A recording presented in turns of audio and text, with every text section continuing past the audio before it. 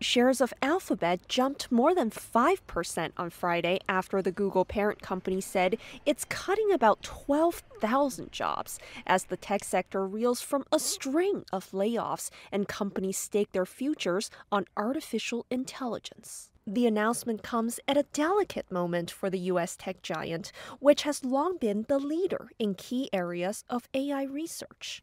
Joseph Bonner is a technology, media, and telecom analyst at Argus Research. We're in a very uncertain macro environment.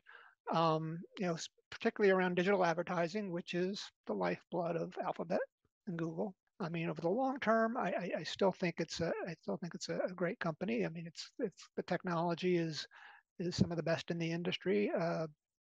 Search advertising still is doing well. There's been some concern around Chat GPT, the new AI kind of text-based interface. That could be a problem in some time in the future, but I don't. I think that's a real long-term issue.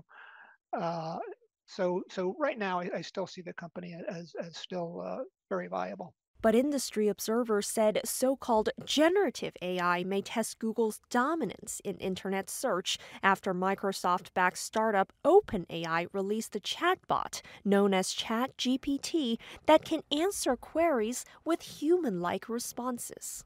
Microsoft this week said recession worries were forcing it, too, to shed 10,000 jobs, but said it would focus on loading its products with more AI going forward. Alphabet CEO Sundar Pichai echoed that sentiment in his layoff memo to staff.